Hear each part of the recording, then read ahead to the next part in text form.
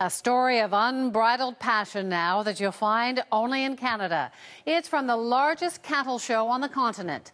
The Canadian Western Agribition just wrapped up in Regina. So what's love got to do with it? We'll let Reg Sherren explain.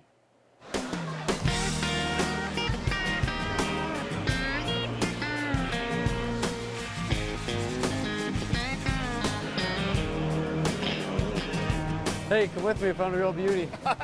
Okay, let's have a look. Riley LaFrance has a real eye for the ladies. Nope, cute as she is, it's not her. So, what's her name? Wheatland Lady, 145Y. Here she is, a real beauty. So kind of the reason we're showing her is because of her breeding, but then also because of her own attributes that she has as a female. And just what sort of attributes would you want to bring to the big show? She's really big middle, she's really wide, really soft, and lots of guts to her. Not the usual attributes you'd put on a female. Yeah, almost the opposite. But this Simmental cow will be treated like a queen, pampered and groomed to perfection. This is like kind of a type of oil that you could put in their hair. Wow. Usually once you get done fitting them and then you spray it. And Hey, smells pretty good. You ever use this stuff? not on myself. There can be hours in the preparation.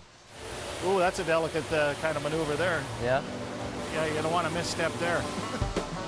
But that's what's required if you want to compete against close to 2 million pounds, over 900,000 kilos of some of the best beef stock in the world. Oh, you can find some younger, but Riley and his brother Cody are more the exception than the rule. Kids that have been into cattle since they could walk. Forget Facebook. On his iPhone, Riley will take you right to the page that shows... There he is, Wheatland's High Octane, the $86,000 high-selling bull. Mom and Dad are pretty proud. As a family, they've grown into a multi-million-dollar operation. And the boys played no small part. Without them, there wouldn't be this.